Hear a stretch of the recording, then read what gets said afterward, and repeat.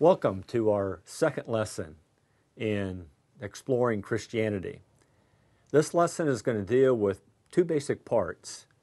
One is, why was the Bible written? And the second part is, why did Jesus have to die upon the cross for us?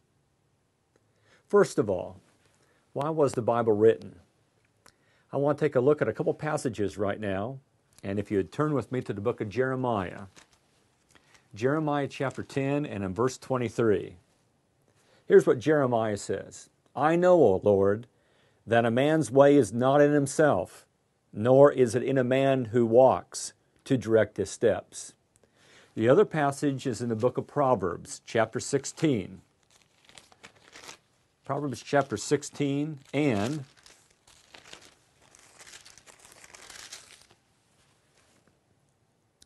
in verse 25.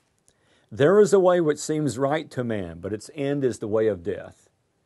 Those passages tell us something that we actually see in real life on a daily basis. That is, man, on his own, with his own limited wisdom, doesn't have all the answers. That's one reason why God authored the Bible. That is, to help us understand how to live, how to please Him, what is true, so that we don't have to go through life on a trial and error basis.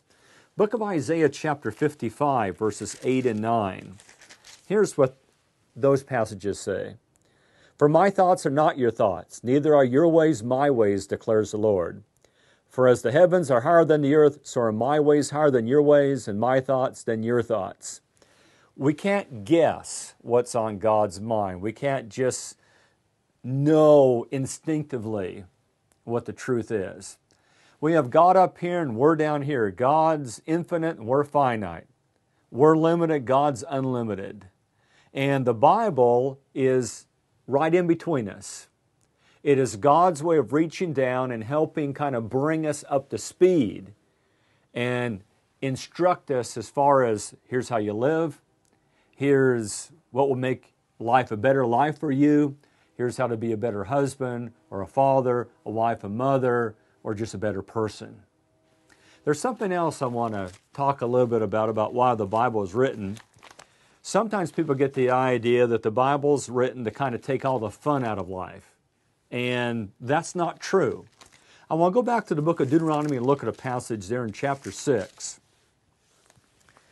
In Deuteronomy chapter 6 and in verse 24, the verse says, So the Lord commanded us to observe all these statutes to fear the Lord our God for our good always and for our survival as it is today. That's an important passage. The Bible was written for our good. And there's a number of passages like that in the Bible. Let's go to the New Testament. Let me give you another one in the book of 1 Peter chapter 3. 1 Peter chapter 3, and we're going to start in about verse 10. There it says, Let him who means to love life and see good days. And who doesn't want that? I mean, the text says, do you want to love life? Do you want to see good days? And I think all of us would say, yeah, count me in. That's me. Then it says, here's what you need to do. You need to refrain your tongue from speaking evil and your lips from speaking deceit. Turn away from evil, do good, seek peace and pursue it. That's a verse a lot like Deuteronomy chapter 6. It's telling us that the Bible was written not to take the fun out of our lives. The Bible was written so that we could have the best life possible. The Bible was written so that we don't mess up our life. The Bible was written so that we don't end up at some point in our life or at the end of our life with a lot of regret. The Bible was written so that we could live a meaningful, fulfilling life, the best life possible. To live a life that fits a man or woman created in God's image. So the Bible is an owner's manual. It's an owner's manual the Creator has given us. It's like a car manual that would tell you how often you need to change the oil in your car, all the specifications of the car. And the reason you follow that is not so that you won't have any fun in that car. The reason you follow the owner's manual is so that that car will give you the ultimate driving experience. It will last a long time, and it will be enjoyable to have. And that's the reason the Bible's given to us. It is God's owner's manual to mankind. Now, in a future lesson, we're going to talk about, well, how do we know the Bible is the Word of God? We're going to talk about the evidences that back up the claim that it's inspired. But I want to address this one little issue right now, and that is, if you're listening to this, you probably believe in God already. If not, we have other series for that. But 96% of the people on this planet believe in God.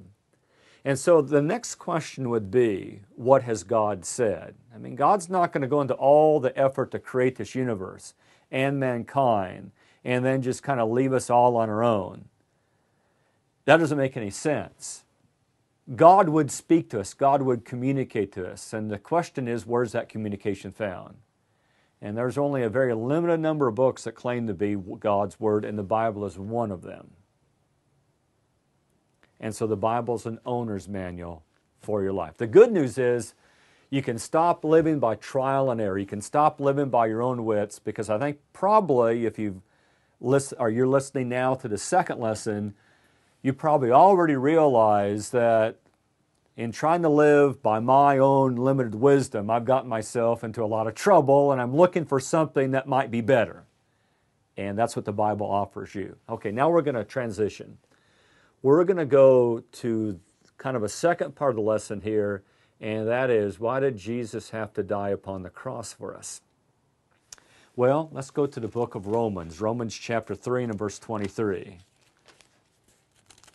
Now, maybe you haven't heard this word for a while, but the word is sin, and it's a word that some people don't like. But it's found in Romans chapter 3 and verse 23. First it says, "For all have sinned and fall short of glory of God." If someone says, or if you pick up the Bible and you start reading it and you realize that what the Bible is telling you is that you're a sinner, don't be angry. Don't feel like you're being picked on, because guess what? Everyone else is a sinner too. And so you don't have a corner on that market. That verse says all men have sinned, and that's why all men need the good news of the gospel message, and that's why Jesus died for all men. But there's another part of the passage, and that is where it says, "and fall short of the glory of God." I want to talk about that a little bit. What is sin?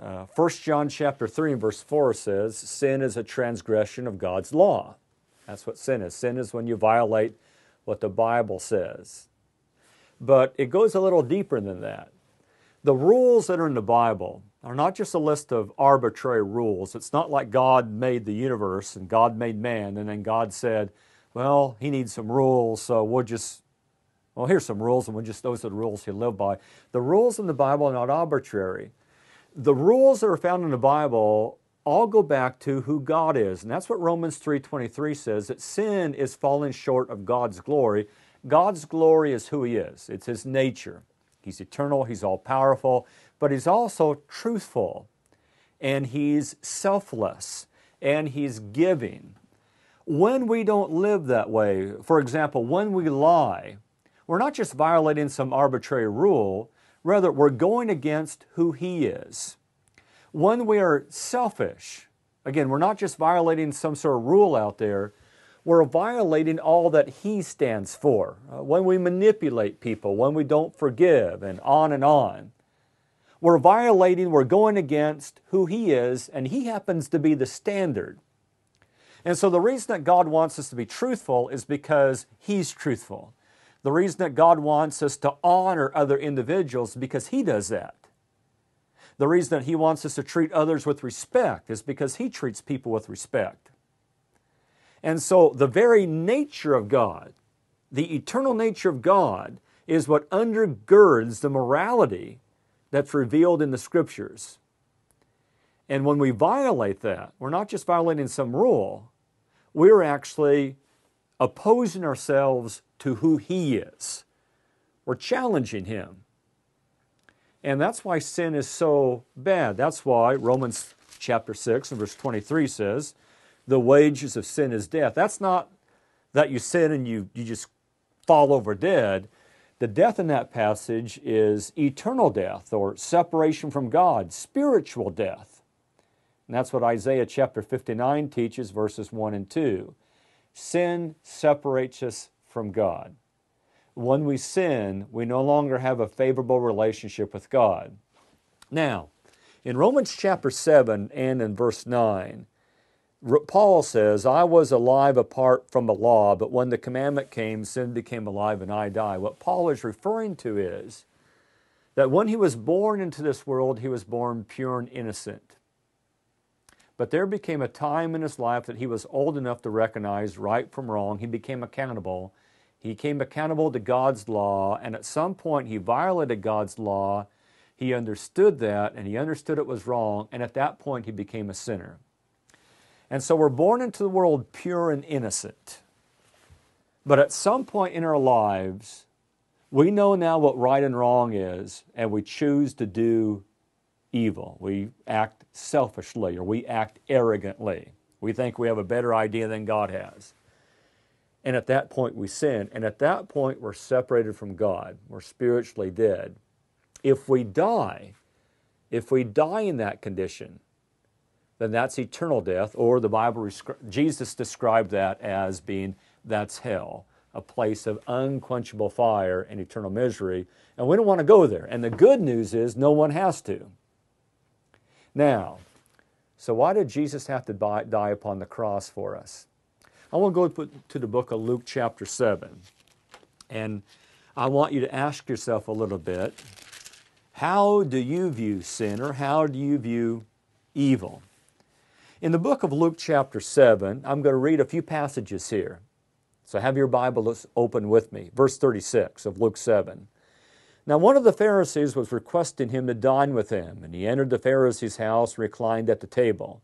Behold, there was a woman in the city who was a sinner. And when she learned that he was reclining at the table of the Pharisee's house, she brought an alabaster vial of perfume. And standing behind him at his feet, weeping, she began to wet his feet with her tears, and kept wiping them with the hair of her head, and kissing his feet, and anointing them with the perfume. Now when the Pharisee who had invited him saw this, he said to himself, or he said privately in his own thoughts, if this man were a prophet, he would know who and what sort of person this woman is who is touching him, that she is a sinner. Pharisee invited Jesus to go to lunch or dinner, and Jesus went. Jesus was a very sociable individual. Well, a notorious, well-known sinner shows up, a woman. Everyone knows what her reputation was. Well, she starts crying and anointing Jesus' feet and kissing him and things like that. And the Pharisee said, well, if this man was really a holy man, he would not allow a sinner to touch him. And of course, the Pharisee was wrong about that. But notice what Jesus says in response. Verse 40. Jesus answered and said to him, Simon, I have something to say to you. And he replied, say it, teacher. A certain moneylender had two debtors. One owed 500 denarii and the other 50. When they were unable to repay, he graciously forgave them both. Which of them, therefore, will love him more? And Simon answered and said, I suppose the one whom he forgave more. You see, we can understand what the Bible says. Interpretation is not a big problem. Jesus responds, you've judged correctly. That's the right answer. Turning toward the woman, he said to Simon, do you see this woman? I entered your house. She gave me no water for my feet, but she has wet my feet with her tears and wiped them with her hair. You gave me no kiss or no... Simon had just ignored the customary acts of hospitality and greeting. But she, since the time I came in, has not ceased to kiss my feet. You did not anoint my head with oil, but she anointed my feet with perfume. For this reason I say to her, her sins which are many. That's important. Jesus says, Simon, now you're right. She is a well-known sinner, and she has sinned quite a bit. Her sins, which are many, have been forgiven, for she loved much. But he who is forgiven little loves little. Now I want to ask you a question about the two people in that story, the one who owed 500 and the other who owed 50. What was true of both of them? And you might say, well, they both owed something. That's true, but there's something else they had in common. Did you notice verse 42, when they were unable to repay? Did you see that? You see, the woman did have a big debt. She had a 500 denarii debt with God, a debt that she could not repay. But here's the point that Jesus was trying to get across to Simon. That woman may have sinned more often than Simon, but Simon had also sinned, and what Simon didn't realize is that he couldn't repay his debt either. Now, his debt may have only been 50 in the story, but the point is, he couldn't even repay that. You see, a lot of people look at sin in this manner. I sin, but if I do a good deed, they cancel each other out. And so I'm back to even. I sin, I do another good deed, we're back to even. That's the way a lot of people view sin. And so they think like, well, I did something wrong today, but I'm going to go out and do a good deed, and that will make up for it. And we kind of live in a society like that you're allowed to make up for a lot of things. But that's not the way sin works. And in this story, we learn that. Certainly Simon had done a number of good deeds in his life. He was a Pharisee, he read Scripture, he prayed, he went to the synagogue, and so he was doing a lot of good deeds. But none of those good deeds had forgiven any of his sins. I want to go to another example. I want to go to the book of Acts. In Acts chapter 10, we encounter a Roman soldier by the name of Cornelius. And here's what the text says. Verse 1. Now there was a certain man at Caesarea named Cornelius, a centurion of what was called the Italian cohort, a devout man, one who feared God with all his household, and gave many alms to the Jewish people, and prayed to God continually. Now here's a good, moral man. Now this is a Roman soldier, but this Roman soldier is said to be devout, God-fearing. He was generous. He gave money to the Jewish people, and he wasn't even Jewish. The Jewish people really didn't like the Romans, but here was one Roman that the Jewish people did like. And he prayed, and he had an influence on his family. They did the same thing. Is the man saved? That's the question. Is Cornelius saved? And a lot of people look at Cornelius and say, oh, he's fine. I mean, some people would say, well, he's better than a lot of church members, and that may be true as far as his morality. But the question is, did his good deeds save him?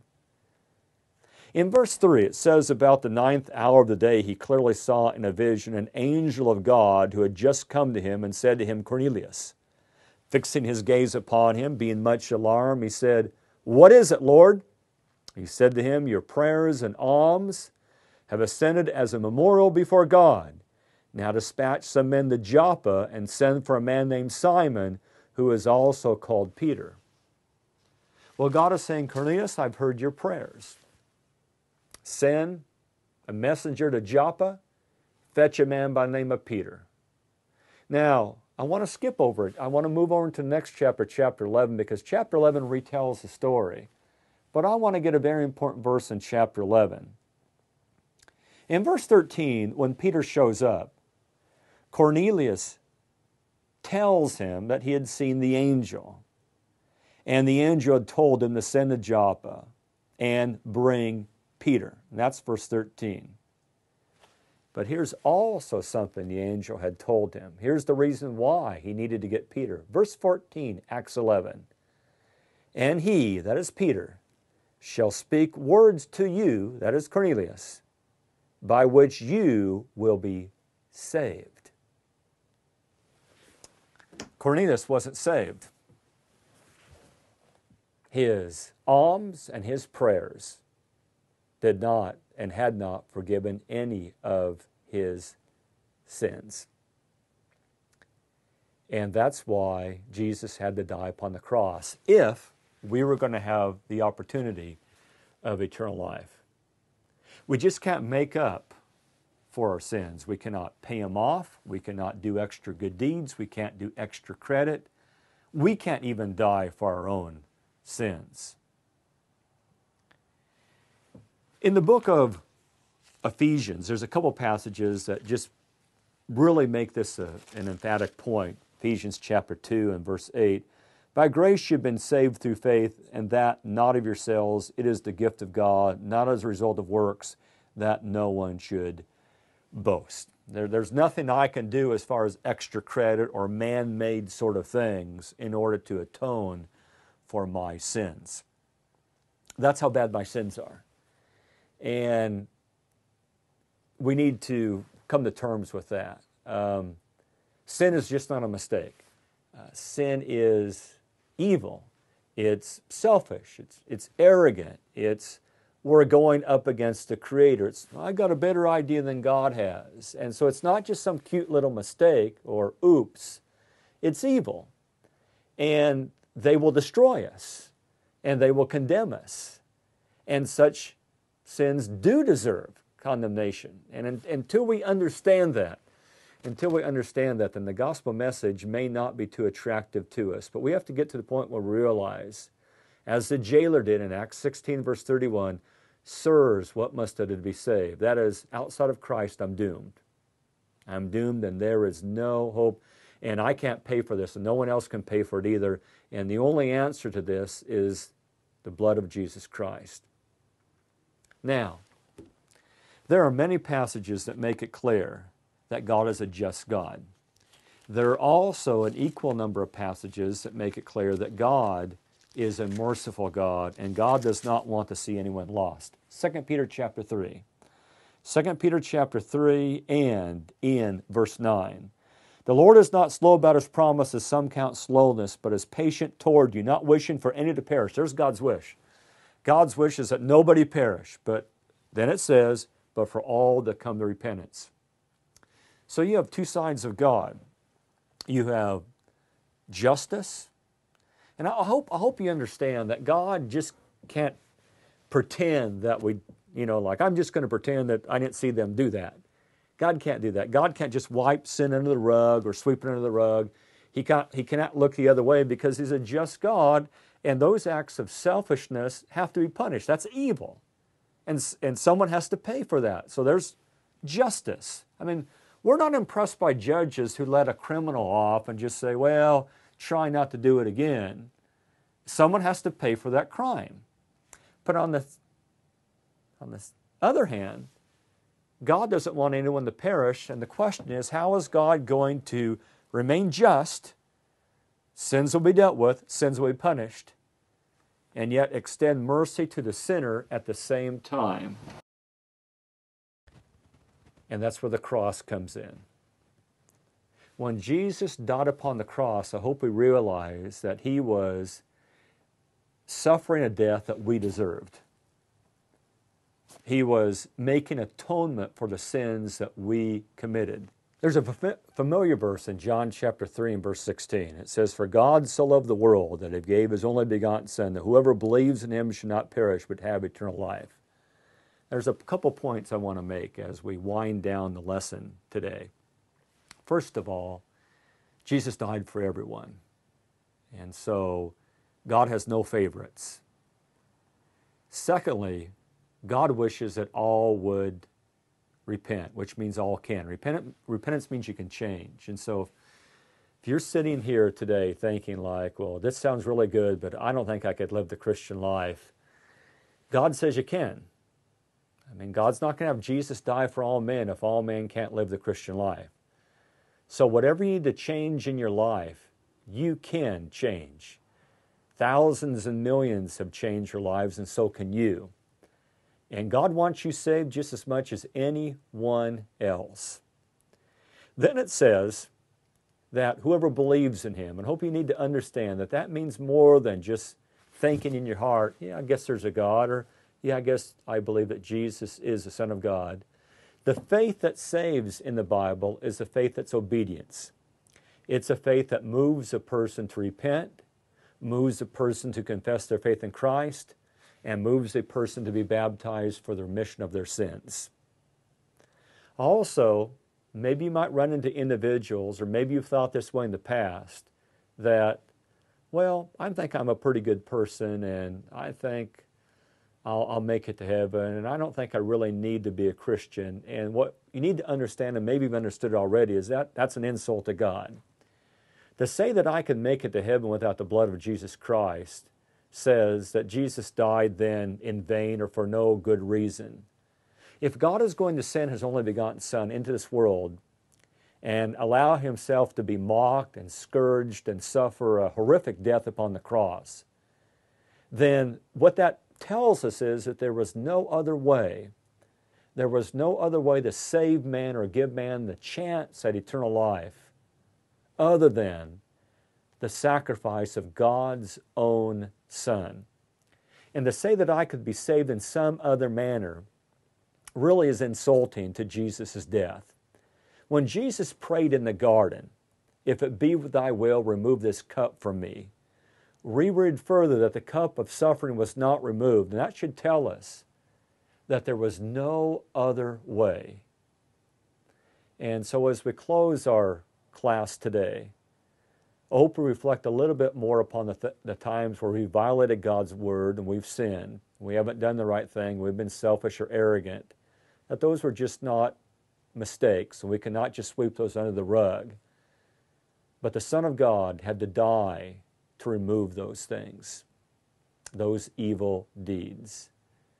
Now, in further studies, we're going to look at what a person must do to be saved. And the church, we're going to look at how do we know the Bible is really the Word of God.